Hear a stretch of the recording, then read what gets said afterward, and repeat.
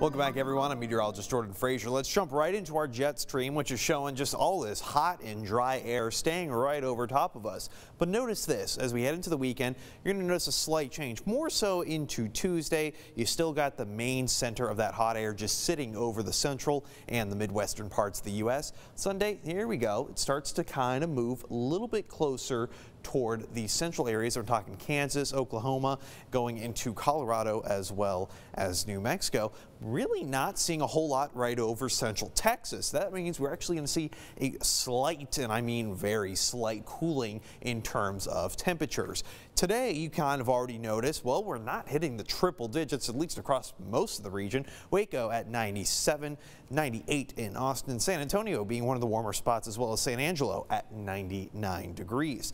And well, this is because we had a little bit more cloud cover and a little bit more precipitation around the region.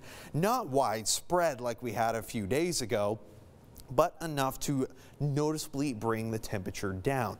Notice this as well. The winds are coming out from the northeast. That means we are still getting some pretty humid conditions. That's why the feels like temperatures are certainly up there. Let's check out that hour-by-hour radar. Any kind of showers, any kind of clouds you're seeing, well, that's going to push out pretty early during those overnight hours. Starting off your tomorrow morning, well, pretty nice and clear. Couple of stray clouds, maybe a spotted shower, not big in terms of precipitation.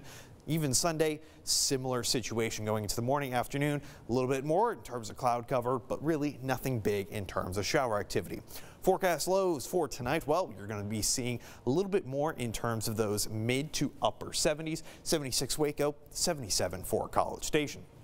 Highs for tomorrow, well, you're going to see those triple digits make a comeback. 101 in Waco, 100 in Temple, and 101 in Cameron as well as Hearne. And even as we head into that extended forecast, you might see a little bit of relief going into Sunday and Monday. And I mean little, as in like 4 degrees cooler, looking at probably 100 tomorrow and then 96 Sunday. Lows might actually be a little bit lower, but that quickly returns in terms of heat back up on Tuesday. Might see the small chance for showers coming up Thursday, Friday. Still far out, but you know what?